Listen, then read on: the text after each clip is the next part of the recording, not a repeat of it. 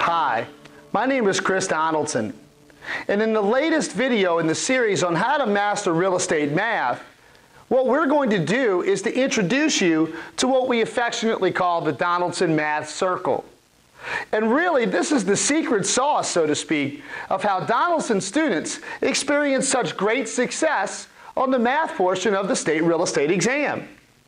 And the reason for that is it's based on algebraic functions or even T-bars that you may have seen before.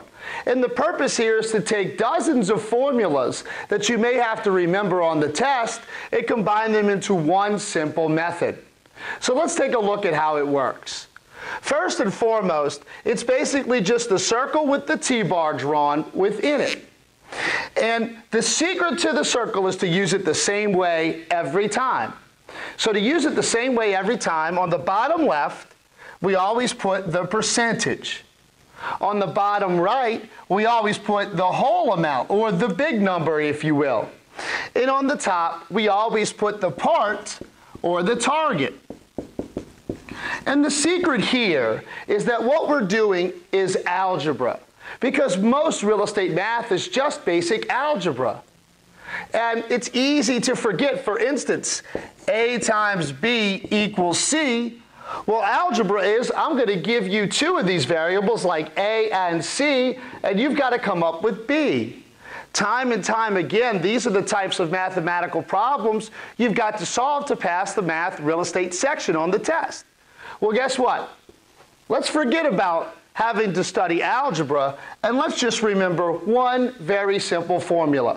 So let's take a look at how it works. And the way we're going to do this is with a normal problem, which is usually of interest to the real estate agent, which is commission. So here we've got the sales price of $100,000, a commission rate of 6%, and a commission of $6,000. And what we're going to show you here is that on the test, they could really ask you three different questions, given two of these and taking away one of them. So let's start with the simple, and that is, what if they give you the sales price and the commission rate? What was your commission? Let's use the circle. We put the part or the percentage always on the bottom left, 0.06, the conversion of a percentage to a decimal. The whole amount here is $100,000. And then whenever you have the bottom two variables within the circle, you simply multiply them together. So 0.06 times $100,000, guess what? It gives you the $6,000 we had up here earlier. But let's move on to a different problem you may get on the real estate exam, which is taking away a different variable. So now we have the commission of $6,000, and our commission rate is 6%. What was the sales price? It's easy to try to remember or complicate this by what formula or what am I supposed to do here, when really, remember, you've got the part, and we put the rate always in the bottom left. And when you have the top or the part, and either of the two on the bottom, you simply divide. So 6,000 divided by 0.06, guess what you're going to get? 100,000.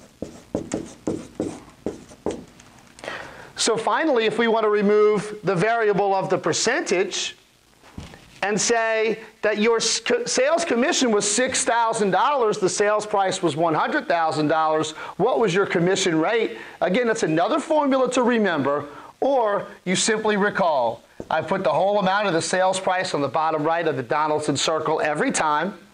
I put the commission on the top, or the part on the top of the Donaldson Math Circle every time, and when I have the top and then I have a bottom, I simply divide. So if you divide 6,000 by 100,000, guess what you're going to get? 6%, because it's going to come out as 0.06 in your calculator. So as you can see, the Donaldson Math Circle is one of the best ways to master the real estate portion of the exam because it takes lots and lots, dozens really, of formulas that you may have to remember and combines them into one method. And if you take this one method and you do it the same way every time, I think you will have success on the math portion of the real estate exam.